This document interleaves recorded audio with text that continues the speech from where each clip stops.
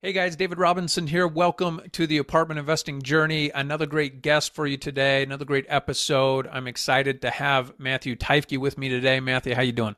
I'm good, man. I appreciate you having me on. I'm super excited. Well, Matthew is an individual that's been in the real estate world for all of his professional life, from what I can tell, and he's got his hands in a lot of different things, from brokerage to property management to investing. And so, Matthew, why don't you take a moment and just give our listeners a brief overview of what your business looks like today? Yeah, so today there's a couple components. We're really big on we call it entrepreneurial. So our company is TRE, and when you kind of spell that out, you got Oh, TRE cool. right there. So we like it. Yeah. But it's something that we believe in and that we try to embody.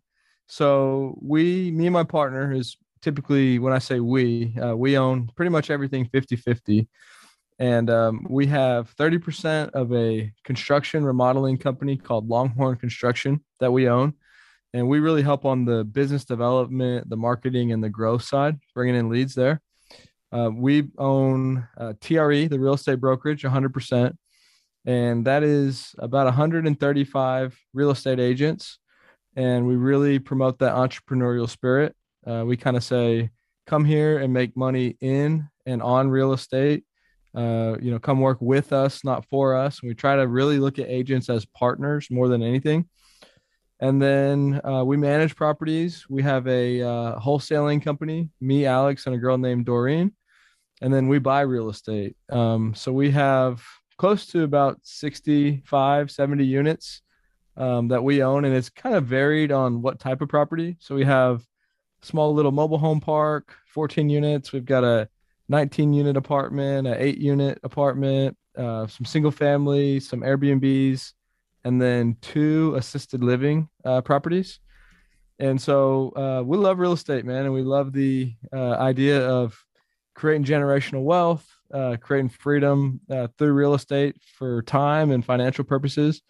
And heads down, working hard. And, we feel very blessed. We call Austin, where we're at, Opportunity City.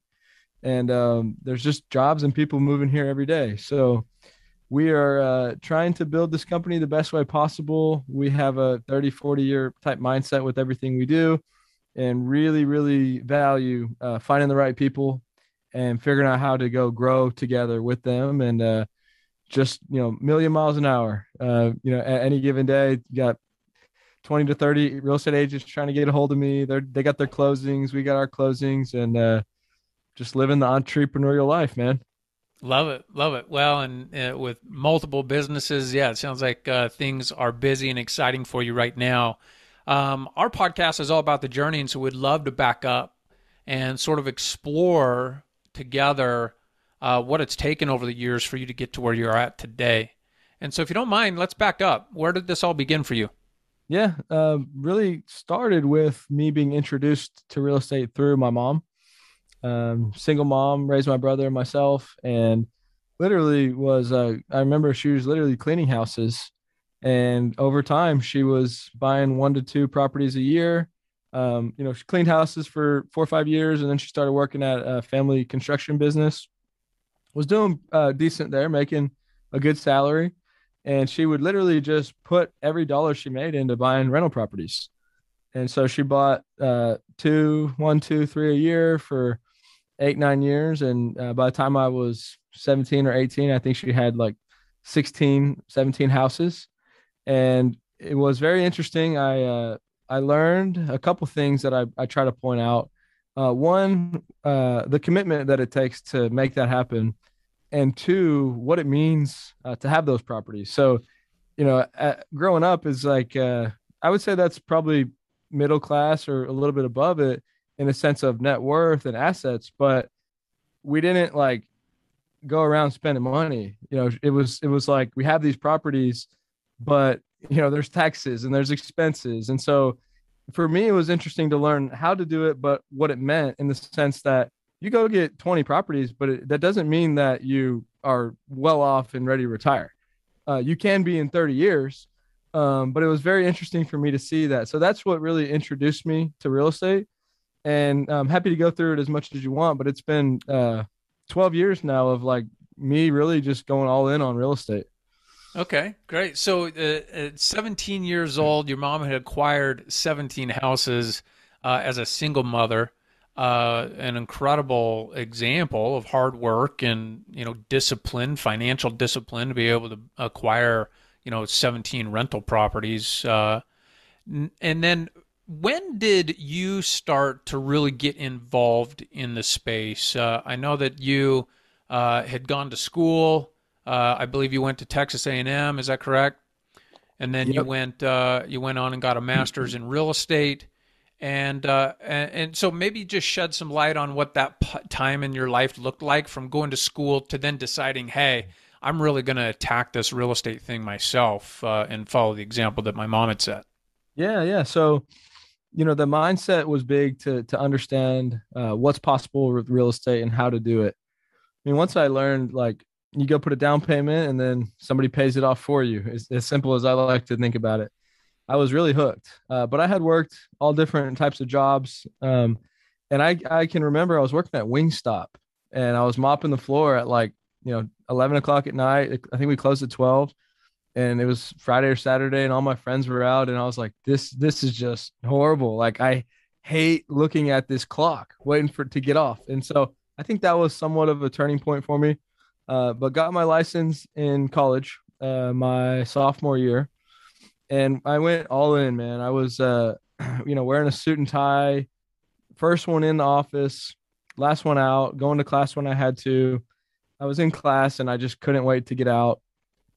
And what happened was my grades really started dropping, but I was doing well at real estate. I had a guy that would sit down with me for an hour a day and teach me, and it was very valuable. And I sold like maybe 4 or 5 houses. I did like 10 leases, but I just loved it. I loved every second of it. I loved the sales aspect. I loved the learning. My whole thought was I want to go and do what my mom did, but I want to really learn it. What I considered like the bottom up, like learn how to help other people lease, learn how to help other people buy, then buy. And so I always had a really big commitment to real estate knowledge and learning. And at the time, just where my mind was, I was really competitive with this. I was like, I want to be the 17-year-old that's working harder than any other 17-year-old in the entire world thinking about real estate, right? And I would type in, real estate on Google 3 times a day. I type in commercial real estate. I just read articles. And then when I was 18, I was like, I want to do the same thing. And, just always kind of stuck with that mentality. Over time, it's not like important to me. It's important to work hard and be committed, but I don't need to, compete and all that. But I was just always like super dedicated to being really, really good at it. And I worked at a local mom and pop brokerage. Um, Learned a lot. All these brokerages that I worked at, what I realized over time is subconsciously the things that I liked or didn't like kind of stuck with me to kind of create what we have now. But they were pretty entrepreneurial. They did property management and they sold some ranches and really good reputation. Kind of, like I said, mom and pop, but like down home. I didn't go through Keller Williams or Coldwell Banker. I didn't have that training program. I just kind of jumped in and figured out from like asking questions and seeing what other people did. And then what happened was, I did like decent for college. Like I think I made like 12 grand and then I made like 30 grand. And my senior year, I made like 45, but you could just feel the compound effect. Right. And like, I knew, and this was in Corpus Christi A&M where I went to undergrad. And I knew like, hey, next year I'm going to make more and I'm going to, you just kind of know that's what I love about real estate. It's got that snowball compound effect. But I really wanted to be back in Austin. There's just so much more opportunity. It's a cooler place in some aspects. And so I came home. But to back up a little bit, I learned about this master's program. There's a master's in real estate from A&M. And knowing that I wanted to do this for my whole career and, back to that mindset, if I want to be the best at this, I was like, I have to get into this program. And I wasn't like the best student as far as like my grades were decent. I think I had like a 3.1 or something, but I couldn't get into A&M or UT out of high school. And so I'm like, man, I don't, yeah, that A&M Corpus is a different, it's a much lower level as far as competitiveness. And so I was looking at that and I really, really wanted to get in. And I didn't think I was able to. I was like, that's going to be competitive. Like it's a small program. You got to come from a better school. Coming from A&M Corpus, a little bit helpful, but hopefully my real estate background will be really helpful because not a lot of people had that. They just went through undergrad and went straight there. But my senior year, I learned about this program and then I realized like I got to get my grades up. So I started then going a little bit more hardcore towards school.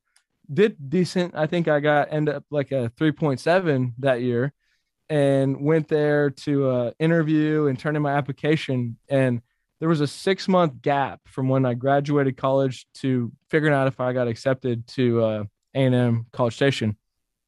So I came back home.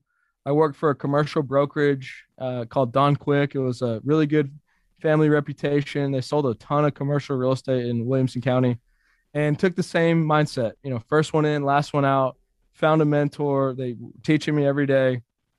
And then eventually I got the letter, I got accepted. And I was, super pumped up, but also at the same time, kind of at a crossroads of like, I'm actually at a really good company already. And so it was like the second time that I had to kind of start over, as far as like you start to get those commissions coming in. But the two guys that I worked with both were like, hey, man, you absolutely need to go to this. And so I took their advice. I did that for a year and a half.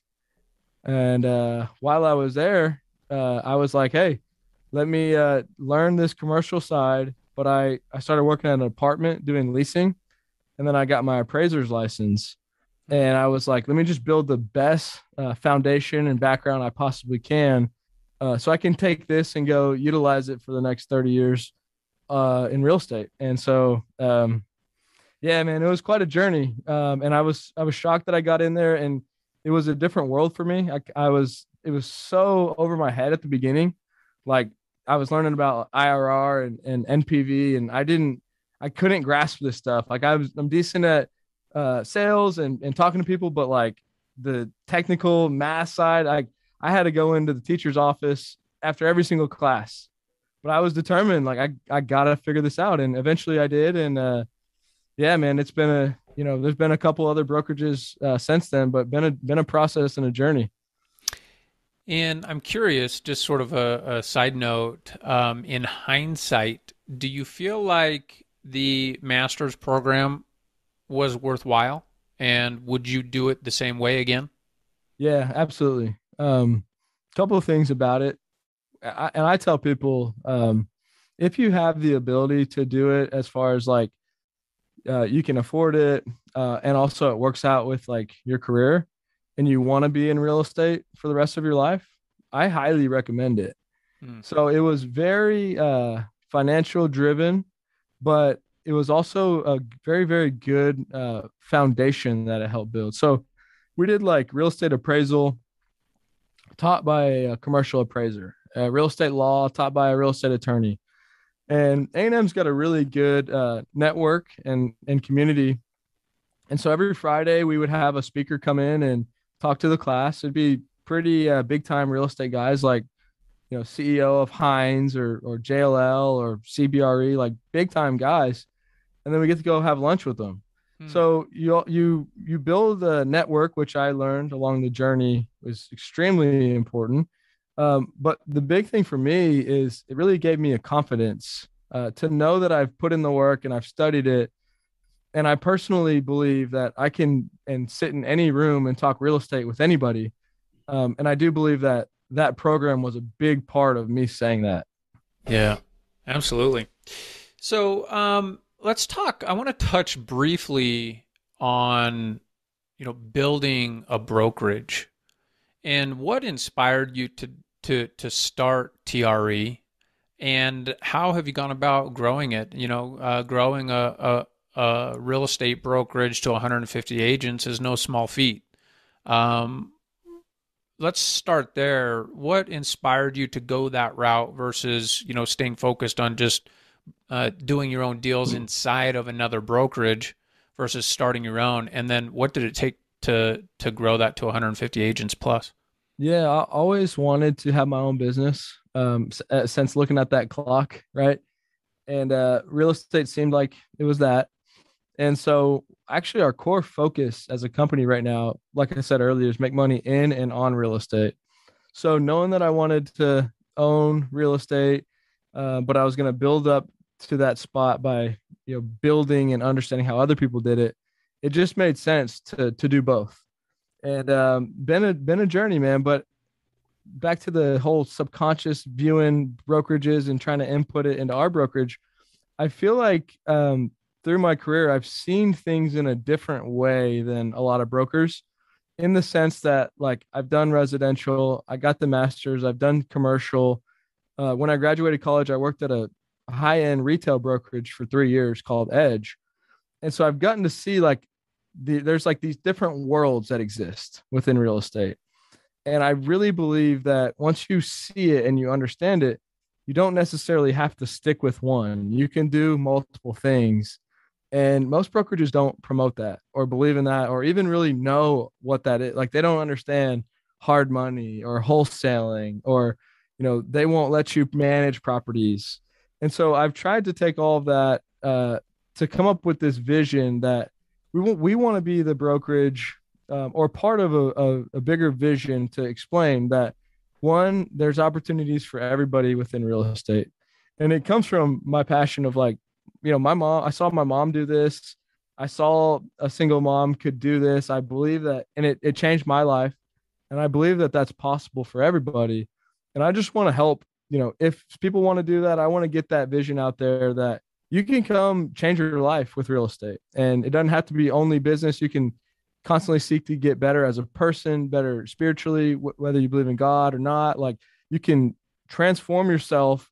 And real estate, it seems like, what's interesting to me, there's a lot of people that are just seeking to be better in real estate. And so, man, the process of growing it has been get clear on what we're trying to do, which is be the place that teaches people how to get more out of real estate for themselves, and look at people as partners. We don't really want to say, what's your sales volume? Like, come make us more money, like, get that sales volume up. It's like, hey, do some sales, but do some flips and do this and do that.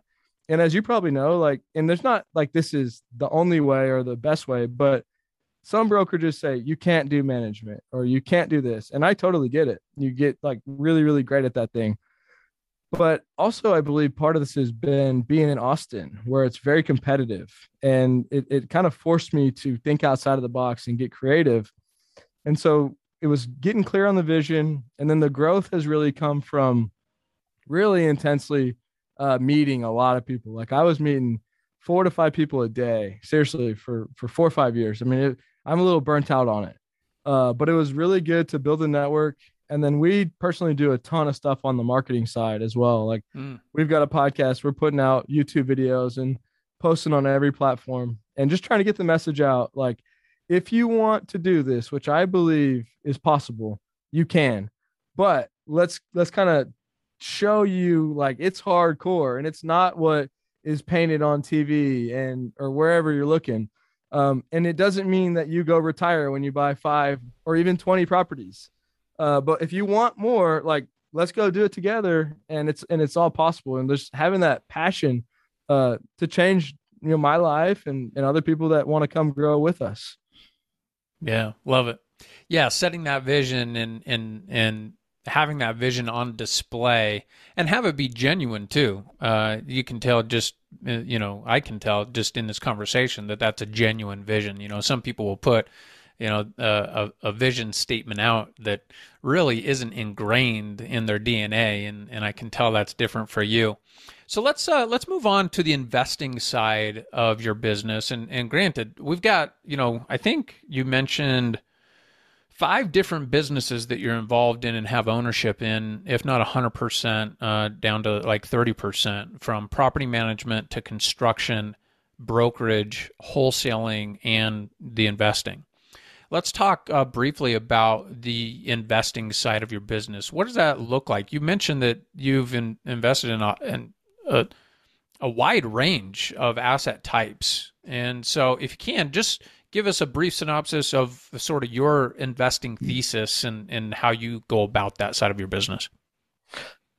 Every dollar that we make to the penny, we put into real estate, and we get it to a point where we challenge ourselves. Like at any given time, we've got 2 or 3 properties under contract, closing in 30 days, 60 days, 90 days, and we don't have the money straight up, and we just somehow, by the grace of God, in my opinion, we always figure it out. And so it's literally just take every single dollar. I don't buy anything other than real estate. I mean, buy like nice bottle of wine here or there and some good dinners. But me and my partner, we both drive Priuses. We got a small little office that we're renting the other side out, and it's a duplex. And we literally just grind and figure out. It's like we like love the thrill and the challenge. And I don't know, man. I've thought about it a lot lately. Like people are like, "Well, what's the end goal?" And I'm sure there's end goals, but at the end of the day, it's like we're all just living life. Like ultimately, we're just having fun. We're just having fun with and doing it the best way we can. And it can be like it's not by any means all easy and nice. I mean, it is stressful and challenging, and nights where I'm sitting there like I really, really don't know how we're gonna do this. And somehow we always do. And if we don't, we drop a contract and we move on. Yeah. But we take every dollar we make in and put it on, and we just figure it out, man. And like we're all about partnerships with the right people. So all these, just like you've seen with the businesses I described, on all the properties I have another partner or two, but really it's me and Alex at the core of partner on everything. And then we're just open to anything that we can keep. Like every market obviously is different, but my philosophy is any way you can find and keep real estate here in Austin, do it and just keep it. And you're not buying for cash flow here, unfortunately. I wish we were. It just doesn't really exist. And so it's like the worst example, which we don't have this, but I would be okay with it, is like if a property was to be negative cash flow $1,000 a month, but that thing's going up 40K a year, that's probably a good investment from the way I view it. I know that's some people say it's crazy and this and that, but I try to be smart. Like the fundamentals are strong. People and jobs are coming here, and you try to offset some of that, risk with making money on management or on brokerage. And we just are like 100% committed, man, to buy as much property as we can. And not to like go buy nice things. We enjoy it, and we like doing it with other people, and we're young, Yeah. and it's like, let's keep growing. Yeah. Well, and you mentioned, that you just want to buy anything that you feel like you can buy and hold on to, you want to try to buy. How do you differentiate between what you're pursuing from the wholesaling side of your business versus the investing, the buy and hold side of your business? Yeah, great question. So, in general, the way I view things, even as a brokerage, is if I'm looking at an opportunity, number one is to buy, and this is in order, right? First, I want to buy it. Second, I want to wholesale it. Third, I want to list it. And Mm-hmm. I just don't know any brokerages that say that, right? Um, so the deciding factor between buy and wholesale is a little tricky because it's really dependent on the price, right? Like there's a price that we'd buy it, but on every deal, there should be a price that we would also not buy it. And so it just depends. Like, we could buy this deal and make a couple $100,000 over the next 5 years, or we could go make 50 grand or 100 grand right now. And how do we make that trade off? But then what other deals do we have in the pipeline? Like, do we need that cash? So it's just kind of back to we always figure it out. Maybe 3 of those deals we end up wholesaling to buy the other one, right? Mm-hmm. But ultimately, we would prefer to buy. If we had unlimited cash, we would just never wholesale.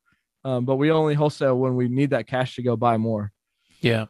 And how do you approach every piece of real estate that you pursue as a buyer first and then go through that waterfall approach? So is all Yeah. your marketing and all your initial conversations geared towards buying the property, and then it sort of goes through that waterfall of, if we can't buy it, can we wholesale it? If we can't wholesale it, can we list it?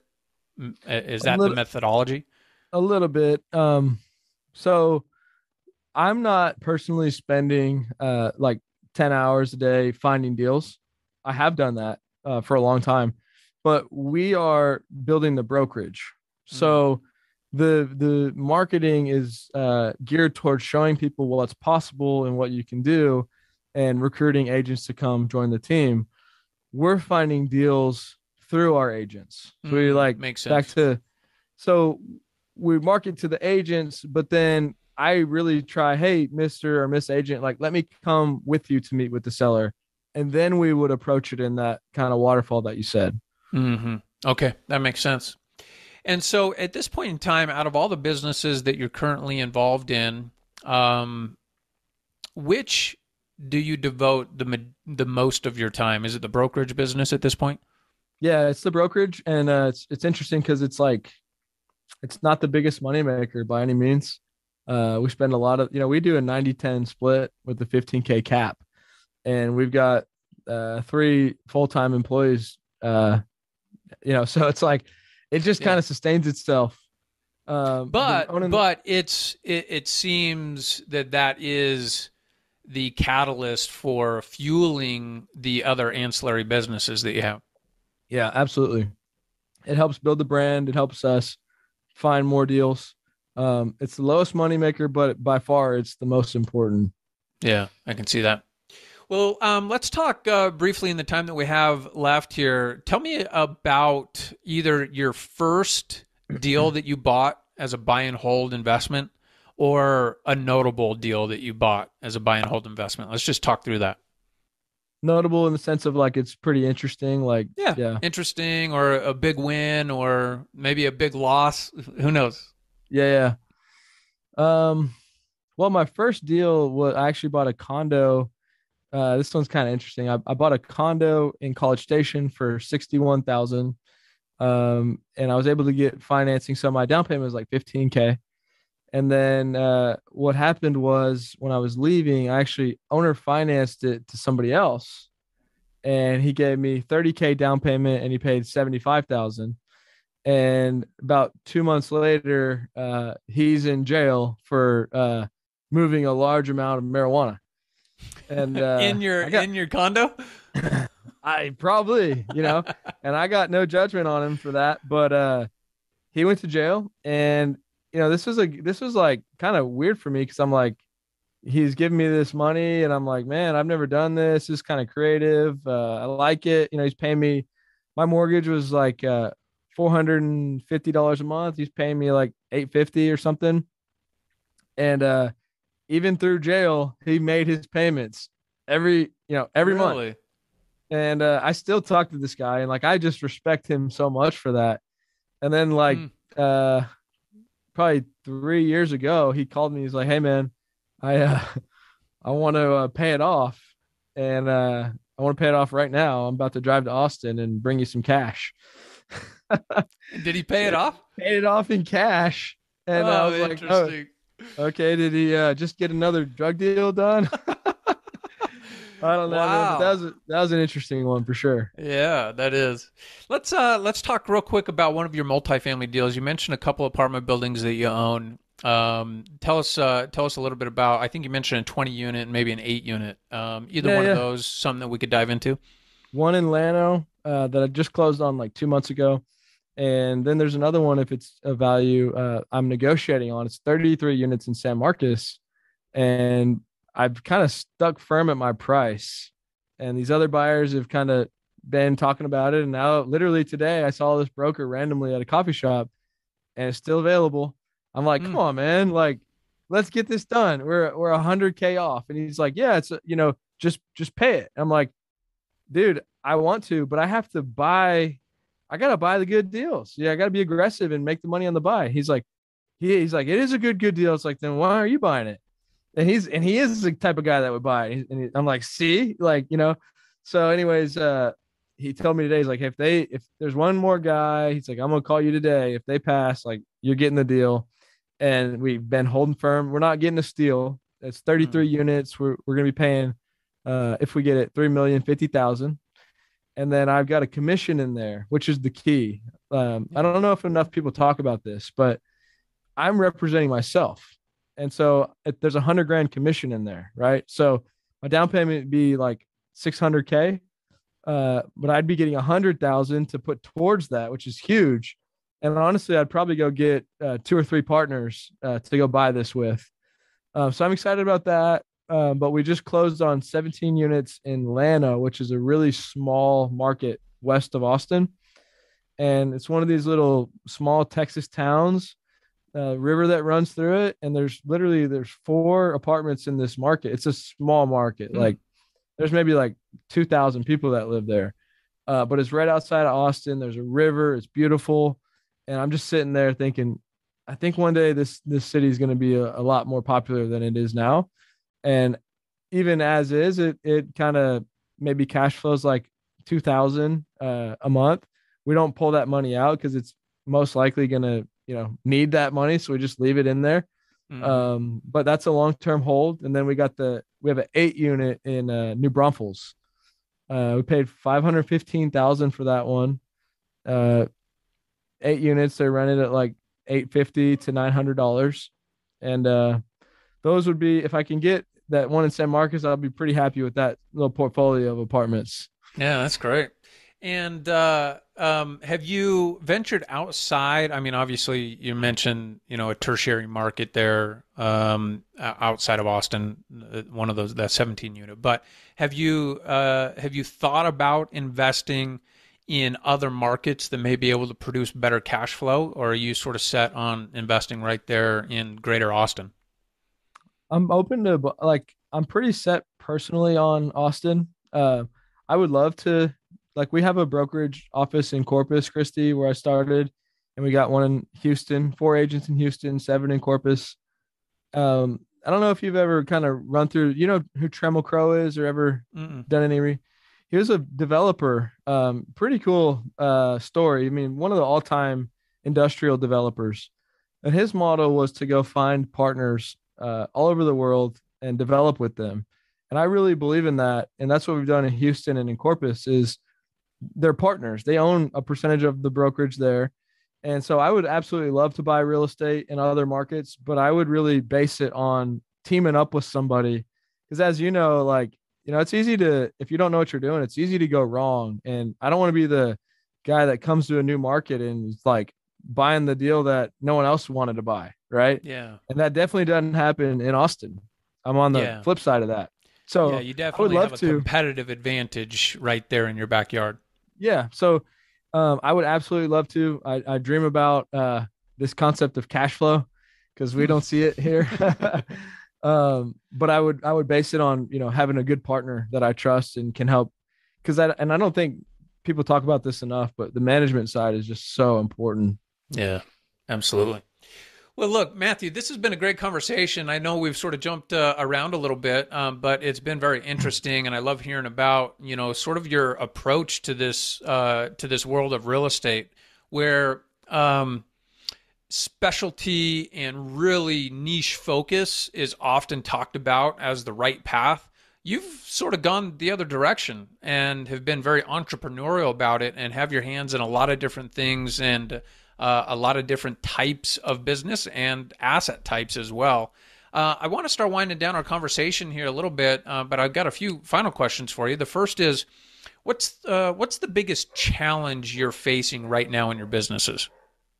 I think it's the same as everybody, man. Just personally, it is figuring out where to spend my time. Like I spent so much time doing the networking thing, and I care about people and I want to help, but I have this internal struggle of like, I got to be smart with my time, and I want to meet with people that are serious about what they do. That's like a real challenge. Like, sorry, like, I'm at this point and I don't know the solution, because I can't go meet with everybody, and I want to go deeper with the people that are serious and that are doing stuff. So kind of figuring out how to shield myself from, some of these meetings, but to do it in a good way where I'm still Mm. helping people. Um, and then on the Have you social medias, have you developed any strategies around that? Is there any no, tips or tactics that might I've be helpful to someone else that's in a similar spot? so I had a meeting today. I told this guy like two quick stories. This guy came in. I was telling myself like this next year I'm not gonna do these meetings, right? And this guy comes in and he's like, "Man, I'm from Mexico and like I didn't come for money. I've been washing dishes for 2 years. I'm a hustler." And I'm like staring him in the eye, like I'm just about to not talk to anybody, but like I really want to believe in what you're saying, right? I told him, I said, meet me here tomorrow at 7 a.m. And he did. And I got him to go knock on some doors. And then I told him to do something else and he completely disappeared. And I'm like, you got to be kidding me, man. Like, it's just like the world's messing with me. This is the one person that I was like, I'm gonna believe in. And then that happened. Um, I forgot where I was going with that, but I was just curious if you have any strategies or tactics oh yeah, around trying to determine, who you yeah. spend your time with, because that can be a challenge. No, and I'm working through it. Like, so the other story I was going to tell you is another guy called me and I just met with him. And I was like, if you want to meet with me, it's $150. And like, I was just like, you know what? Just at least get paid for my time. And if he's serious. And so he came in here, we met and he had his check right there. And I'm like, and he was about to pay. I'm like, dude, you don't need to pay me. Like, I just felt bad about it. I just met with Yeah. all these other people for the last 4 years. I'm not going to make you pay me. So I was like, I don't know, man. I met with another guy that's a super like high net worth guy in Austin. He said, if someone wants to meet with me, I give him 3 books and I tell him, go write me a report on all three of these. And, 1 in 100 meet with me. And I respect that. And I would be the one that absolutely did that if that's what I wanted to meet with. Um, but I don't want to do Yeah. that either. So I don't know, man. I wish I knew. It's just something I'm thinking through in a process. But I guess, maybe just, you don't always have to meet in person. Like, it's like, hey, let's talk for 5 minutes or 10 minutes. Like, how can I help you? And the people, I guess when I think about it, like the people that really are going to take the help, they're going to keep showing up and I don't need to worry. I can't lead everyone there. They got to do it themselves. And hopefully I can help a little bit. Yeah. Love it. What's something that you're really just crushing right now in your business? Growth, man. We just grow. I mean, I think we had 12 agents 2 years ago and That's impressive. yeah. And I just, like you said, whether this is as unique or not, I just believe it is. I believe that there's a clear vision and goal here at TRE that I don't really see exist in many other places. And so, the more we can get that out there and truly be in the agent's best interest to say, come here and get more out of this for yourself. If we can be a part of it, great. If not, like, you still be a part of this. We're not trying to get rich off a 15K cap, right? Yeah. I mean, I split that with my partner, and then that's a revenue number. But we can get rich if we buy properties together, and you're not required to do that. And if they go wholesale, we don't make a percentage of the wholesale deal. Hmm. So I just think that it's the growth side because of we're really clear on what we're trying to do, and I do believe it's very, very unique. Yeah. Love it. Well, Matthew, this has been a great conversation. I appreciate you spending some time with us and sharing your journey.